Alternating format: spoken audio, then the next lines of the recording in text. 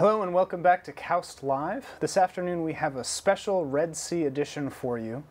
The university's Red Sea Research Center has a workshop as well as a conference going on this weekend, and we wanted to bring one of the experts that they've brought to campus in to talk to us a little bit about coral reef ecology.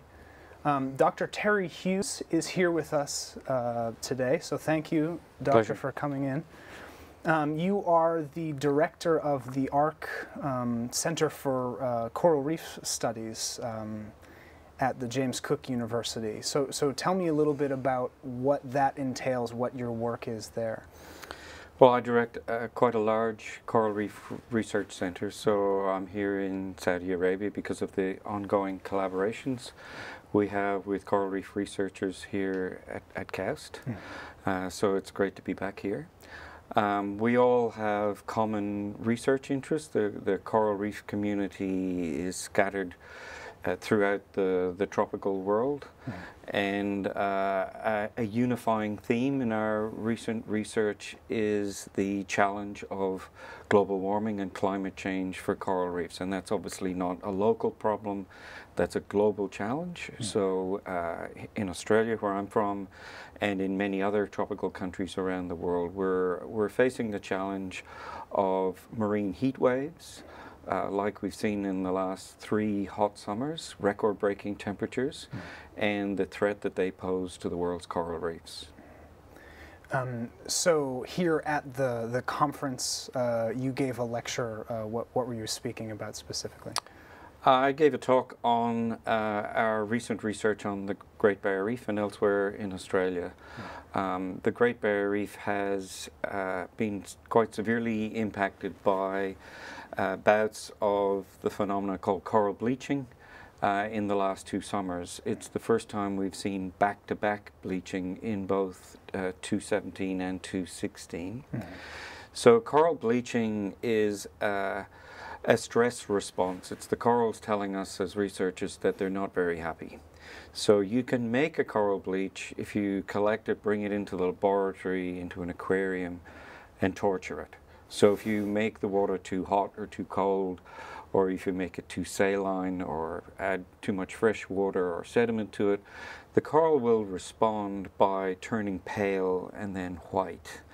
And a bleached coral is physiologically damaged, it's very sick, and if the bleaching is prolonged for more than a couple of months, then they start to die.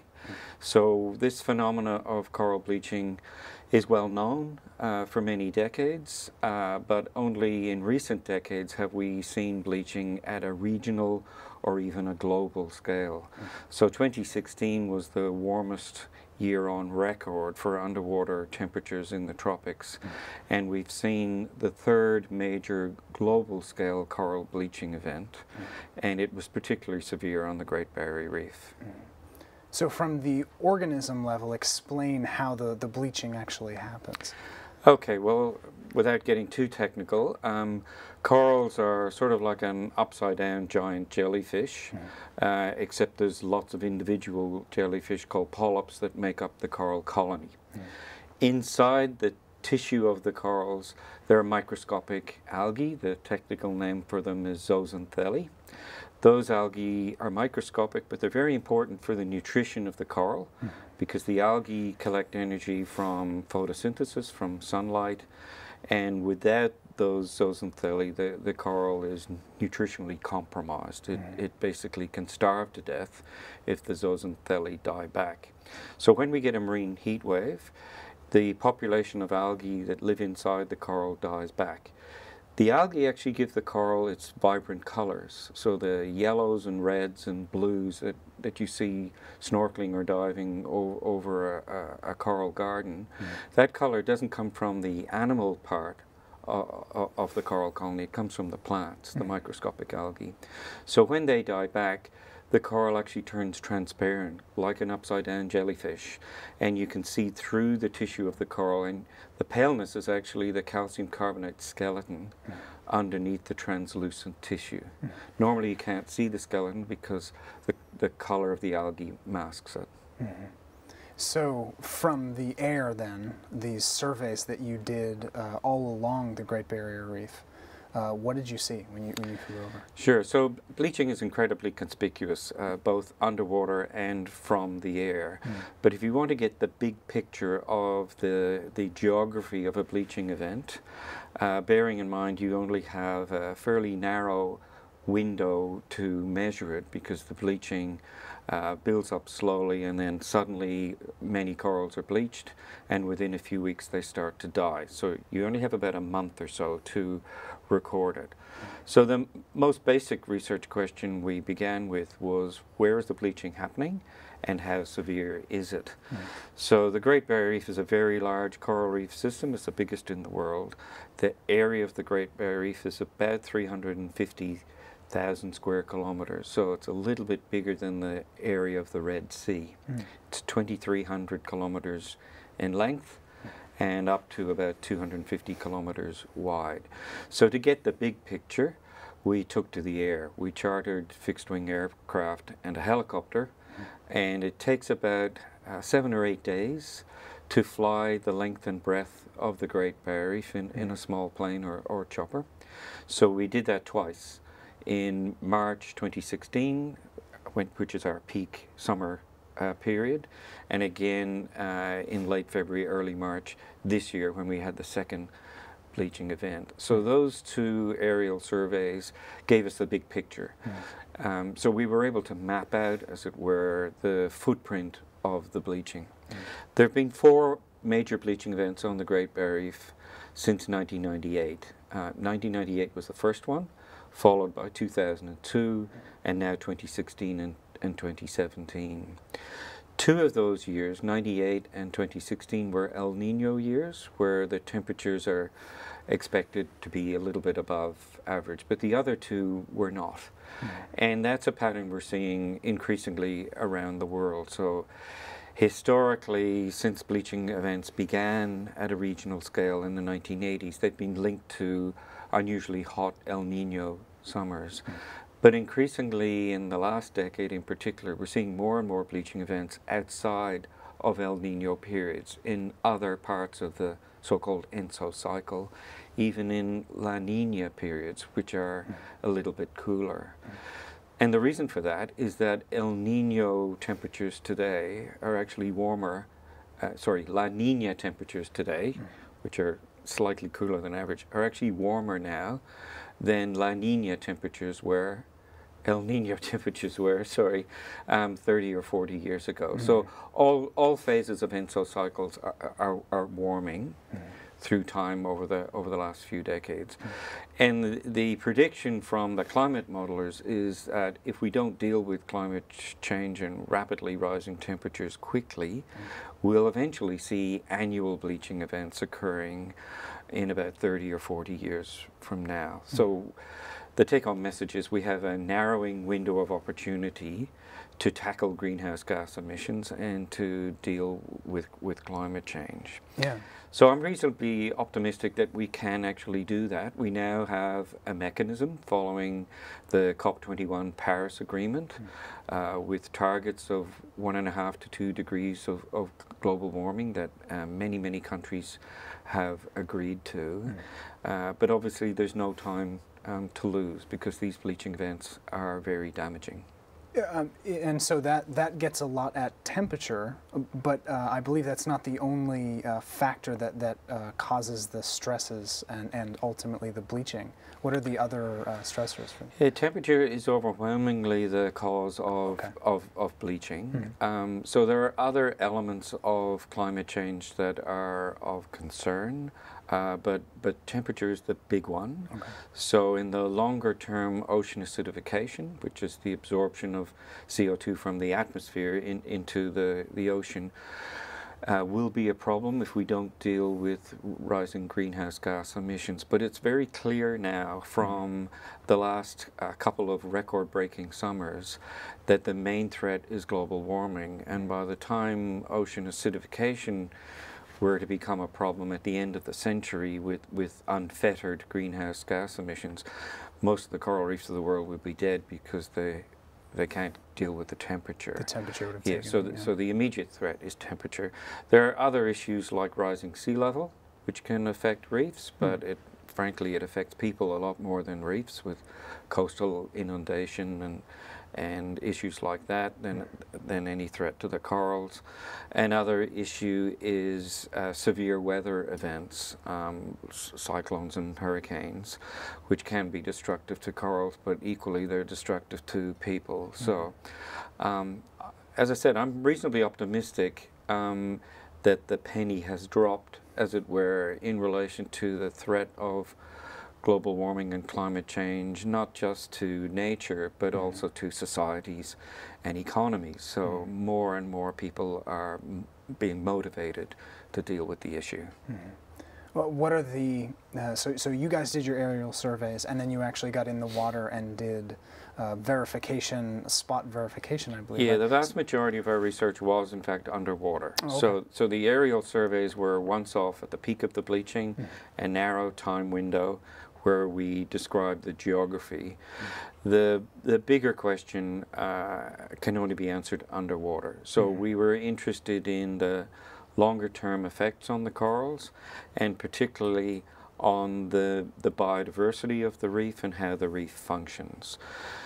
It turns out that bleaching is incredibly selective, so it affects some species of corals much more than others. So that's important because it can change the mix of species. Different species have different roles, they perform different functions. So when you change the mix of species, you get a very different kind of reef with a different dynamic. And so in that shot that they were just showing there, it still shows some unbleached corals, it still shows some fish life. What are the knock-on effects of that sort of specialized bleaching in a way? Sure. So when the corals bleach, two things can happen in the 6 months or so following the bleaching.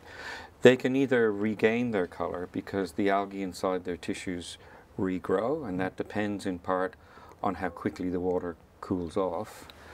Or if that doesn't happen, they'll die. They'll starve without their zooxanthellae. So in the northern 700-kilometer stretch of the Great Barrier Reef, where the bleaching was the most extreme because that's where the hot water was in 2016, we lost about 2/3 of the corals. They died between March and October following the bleaching event. But you're right, some of the corals didn't bleach, and many of the corals that did bleach regained their color and survived. So that filtering, that difference between the so-called winners and losers among the corals is a source of resilience for the future. So after 2 major bleaching events, the Great Barrier Reef will never look quite the same again. It's an altered system. We're now seeing the very, very early stages of recovery. We're hoping, of course, for a big gap between the bleaching event that we've just seen this year in 2017 and the next one. It takes about 10 years for the fastest growing corals, if they're badly damaged, to fully recover. So that's the kind of trajectory of recovery that we're dealing with. But this time we lost many 50 and 100-year-old corals. And sadly, we're not going to get a 50 or 100-year gap between our most recent 4th event on the Great Barrier Reef and the next 5th one, which hopefully won't be next summer. So we'll get a reasonable gap to allow that recruitment recovery to occur. So looking on the bright side, there are many billions of corals left on the Great Barrier Reef that survived the back-to-back bleaching. They, by definition, are hardier than the ones that bleached and died. They're not the same mix of species as before, so there is at least a potential for this kind of toughening up process. All of those surviving corals will be spawning in about 10 days from now, and they'll produce 1 trillion juvenile baby corals. That is the next generation. So our research now, starting next week, will be focusing less on the gloom and doom and describing how many corals died, and hopefully looking at the trajectory of recovery into coming years. Do you expect that other varieties of corals are going to kind of jump in to fill that void in the ecological, into the system in general? How did that? Yeah, no, we've already seen a change in the mix of species because some survive better than others. When coral recovery takes place, you see a different mechanism also causing a change in the mix of species. So the ones that are quick to recolonize a reef, the ones that breed better, the ones that disperse better, that travel from one reef to the next, the ones that grow faster, they'll be favored over the next few years. So we'll see two kinds of filters happening, a filter on the way down, if you like, and a different filter on the way up. So the mix of species is changing very quickly. Is there, I wonder, is there a precedent for that? Like, in the same way that they do ice core studies, is there a way to look back far in time to these coral reefs and see other events that were like this, or how the reefs would have responded? Yeah, there is. So reefs have a very good fossil record. So we can look to the fossil record, including the very recent fossil record, where the same species that are alive today are preserved in recently formed geological structures. And we can measure the mix of species historically. So yes, we know from the fossil record that reefs can reassemble. Probably the best record comes from earthquake zones, where reefs are suddenly lifted out of the water, become high and dry, and everything dies, and then you get a recolonization in shallow water, and that can happen repeatedly. So we know that reefs are resilient, but we have to be aware that that fossil evidence didn't include 7-point-something billion people. So that's a huge shift in the dynamics of reefs and how they behave today. So reefs are learning to cope, if you like, with people.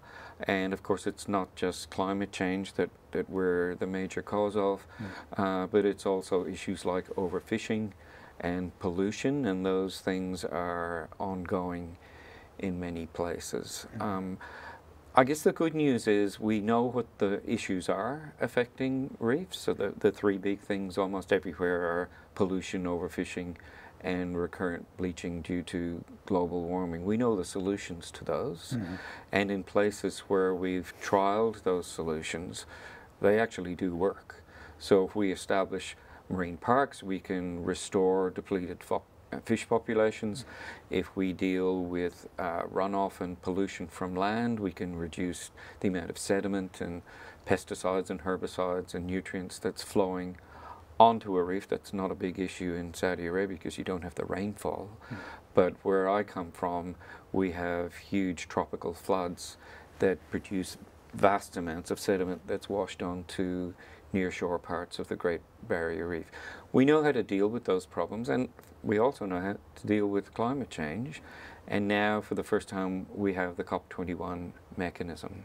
So the message as a biologist that I like to propagate is things are bad for coral reefs globally around the world, but we shouldn't lose hope.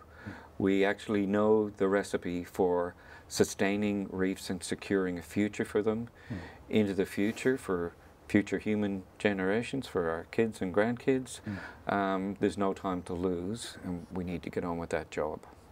So when you come here, I don't know how much you actually get out on the Red Sea, but you obviously collaborate with KAUST colleagues. Yeah. What sorts of things do you collaborate about, and how, what's the utility in sharing information?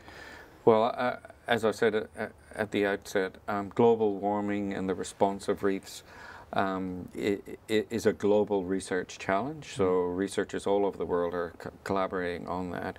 The Red Sea has some interesting features that make it a kind of a test case for studying global warming. The temperatures in the Red Sea historically and even now are very high, and the water temperatures are also rising in the Red Sea faster than many parts of the tropics. So global warming is certainly not uniform. So the northern Great Barrier Reef, for instance, is warming at only half the rate of the southern Great Barrier Reef. The Red Sea is warming faster than either of those.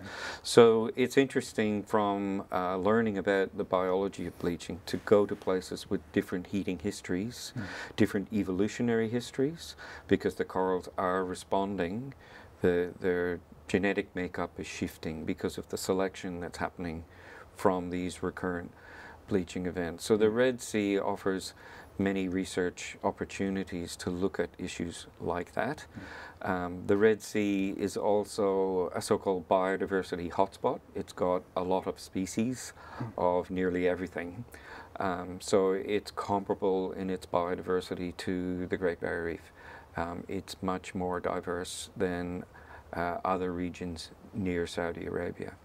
Are there a lot of shared species in that respect? Or? Yes, there are. So that's an interesting element of global warming. So corals are very widely distributed. If you look at a map of the world and map out where an individual coral species is found, very few of them have a restricted set of locations.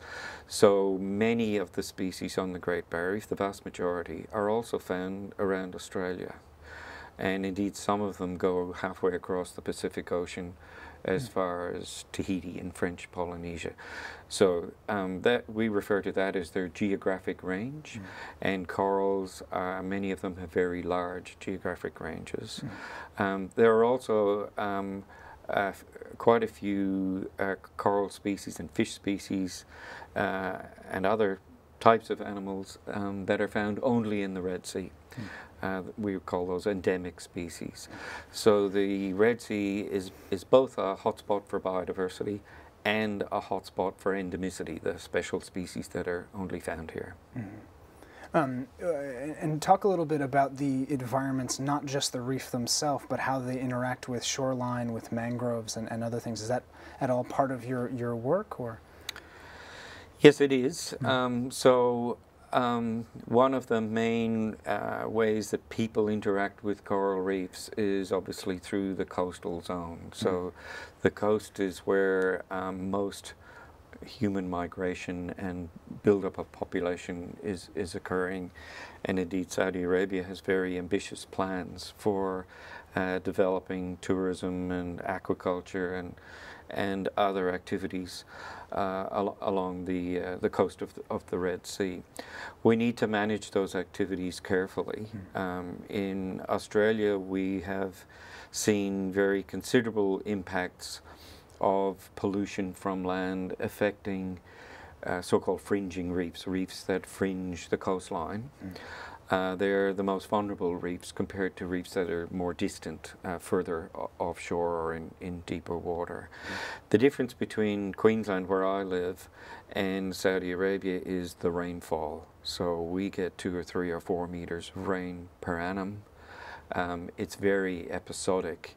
So when the rivers flow, and some of them dry up in our dry season, they turn into huge torrents and they deliver a lot of sediment. You don't have that issue here because it doesn't rain enough. But there are other coastal issues that need to be carefully managed.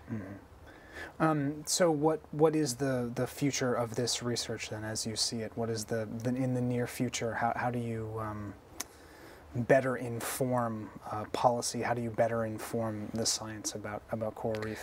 Yeah, I'm actually often asked by my students and others, what's the future for the next generation of coral reef scientists? Because they read in the newspaper that 1/3 of the Great Barrier Reef corals died last year, which is certainly true.